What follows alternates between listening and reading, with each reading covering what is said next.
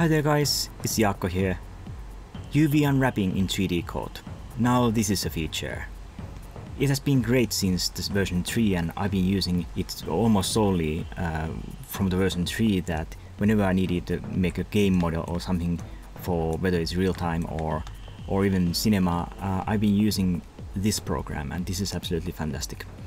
Now 3D code can do also the packing and all these things and it just works really well and it's so fast and just fluent and it feels kind of UV mapping has become kind of fun experience since I started using 3D code. So yeah, I'd like to kind of take a look. So just let you know, I'm coming from background of Lightwave, so I've been using Lightwave 9's 3D UV unwrapping and you know, this was the time when ABF, the angle-based flattening, wasn't the thing. So I guess you can, if you have been ever used Lightwave 9 and tried to do UV mapping, you kind of know what I'm talking about. That, you know, back in the day, you had to kind of split the object and separate the object physically, and then do the UVs and then merge it back and hope nothing goes wrong. And yes, oh boy, that was a time. But now in 3D code, we've got so nice tools and this program can handle really well. So we can just go in here and start to mark some edge loops. So what I'm going to try to do is I'm going to kind of split this guy in half first.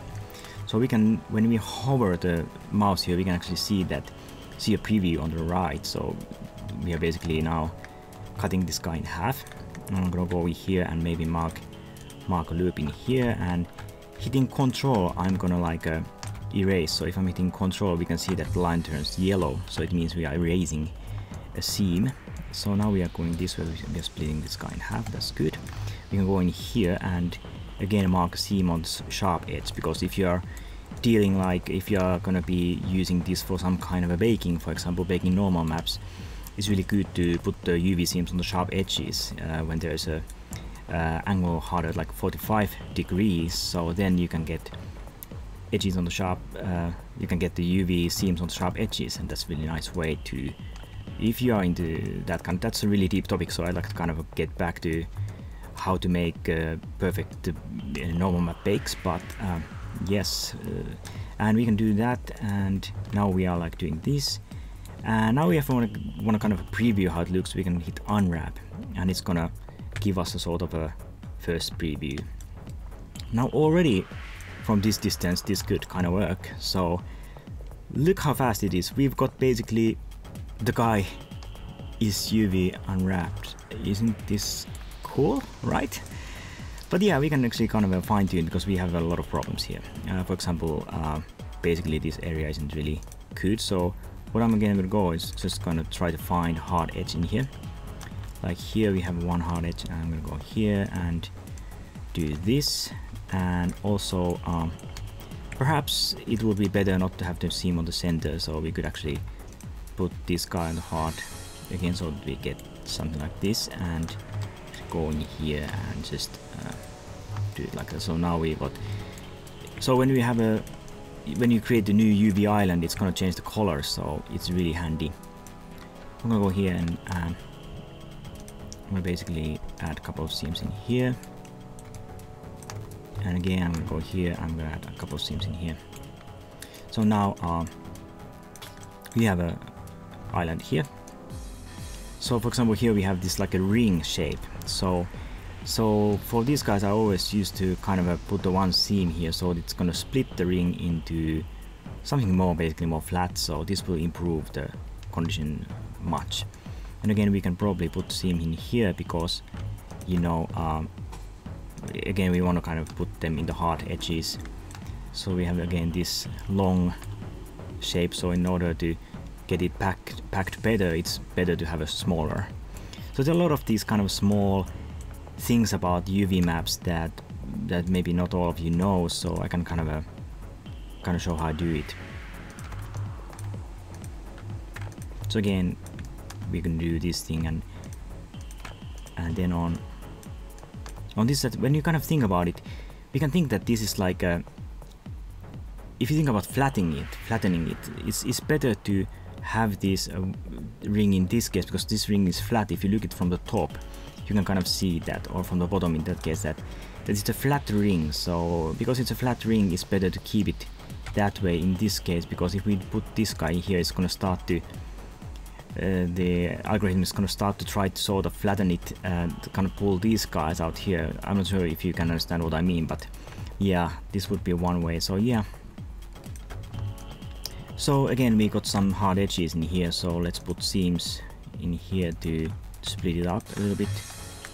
Yeah, I'm just hitting like that, and again you can see the color is changing, and we can get a visual confirmation that we have created new UV island when the color is changing. So again, nice way to take a look. So I'm gonna sort of preview, I'm gonna hit unwrap, and I'm gonna preview this. So we are getting like this kind of shapes here. Now we have this. So sometimes you get that you select some of the islands in here in the UV preview, and then when you start to try to kind of add seam, you can't do anything. So in order to do this, you need to go here and hit Control and unselect that. So you have nothing selected. So now we can go and add some seams again. So I actually created mistakenly one island in here. So I'm gonna actually hit this edge loop again, and now we have split in two. So I'm gonna unwrap. So yeah, we are kind of starting to look really nice here. I'm kind of digging this. So before you kind of go forward here, it's good to check out that we don't have any UV distortion, and let's check out how it works. I'm going to just move this guy around here.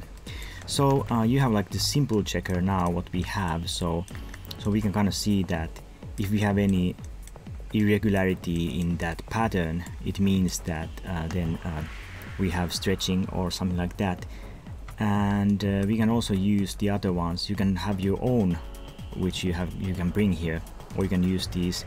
This complex checker is really nice also, because you can get these letters here, and these letters will also tell you that whether we have flipped UVs or not. So this guy, for example, here is flipped, so we can absolutely do that. We can flip these guys around here if we want to, if we so want. So for example, we can see that this is now correct, and this is incorrect. So I'm gonna flip it like this. And then we also have this one, and it seems to me that this one here is I think it's this one. So this one here is flipped, so I'm gonna go and flip it. So now again we have a correct one. Seems that this is absolutely flipped, so I'm gonna flip you, and so on, and also this one. We're gonna flip you in here. Now we've got these guys in order. Yeah, also this guy we should probably flip it. So flip you, and now we've got, so this way you can get them in right shape, and everything should be looking pretty good. So before we go forward, I also like to show you the UV preview window and how you can use this to manually adjust your UVs. So here, if we for example scale these guys and we notice that it becomes blue, it means that it's too dense, and then it's in the relation to the others, of course, so that when this becomes too dense, this becomes too loose. So in the best situation possible, this is kind of a middle gray, so it's not either red or blue, it's more like this kind of a color. So you can also use the preview window to check that your UV space is nicely done and there's no stretching. So yes, and you can, if you go and select islands, you can select individual islands and move them around.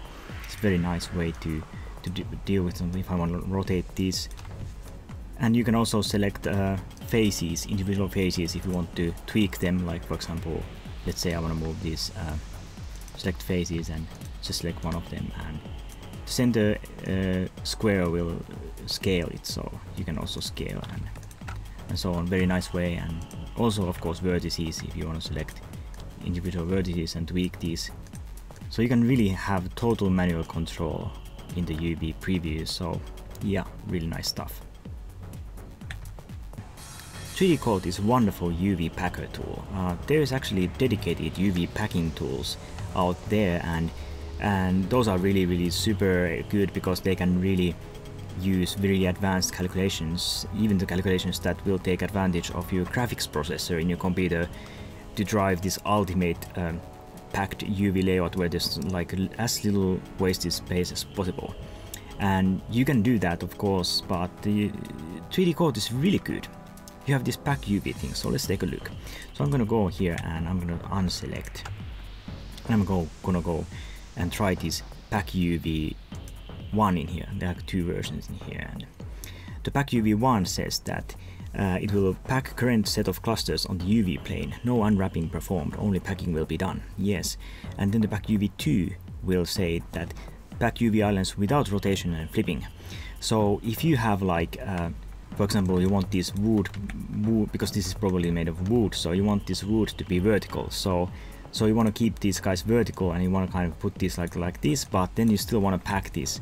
So you can hit this, and it will keep this rotation as it is, but then try to pack everything. So you can kind of hit this couple of times, and it will normally get kind of better in it. So you can just keep hitting it and see that the version which you like most. So yes, this is already sort of decent. Maybe hitting okay, it looks better and better. So yeah, for example, this could be okay. I forgot to actually mention one thing. So before we get out of here, I'd like to show you UV settings. With these you can set a margin around your UV space, and sometimes if you do baking or some other special stuff like that, you need to have a certain area around your UV space so that nothing really touches the edge. And with this you can set it, so you can put the values here manually, like 0.01 for like a minimum UV, minimum U, and maximum U, and minimum V and maximum V. So you can set this guy here, and I'm not sure if this is the default or does it just remember my earlier settings, but you can kind of, if you hover the mouse and you sort of slide, this is sort of slider, so if you move this around you can kind of see that in here this margin. So something like this might actually work for us. So you have to set it, and after you have set this, you can do the packing. So let's just go and pack it again to sort of see what comes. So now, as you see, nothing touches the edge, and we should be good to go. So about it seems that the algorithm flipped our UVs. So you know, for the sake of packing, flipping UVs is something that you shouldn't be afraid of. I mean, there's absolutely no problem if you're not going to put text or anything like that in the model. Having flipped UVs isn't going to be a really big problem for you. So when I really want to have efficient UVs, flipping UVs is a necessary evil, if you say so. But yes, and now when we're done, it's also important that you go and apply the UV, because if you don't do that, then you're gonna kind of you're gonna lose your work. So I'm gonna apply UV set, and we are done. So as you can see, doing UV unwrapping in 3D code is not a black magic. It's fun. It's a nice way to do it, and really you have a total control also, and also you can really get a nicely packed optimized UV layout in here. So yes, a big fan of this. So really thanks to all of you who subscribed. I'm really honored that you hit the subscribe button, and please do feel free to share this to your friends or in your Facebook page. That would be really great. So I hope you enjoyed, and I see you soon. This was Jaakko, and bye bye.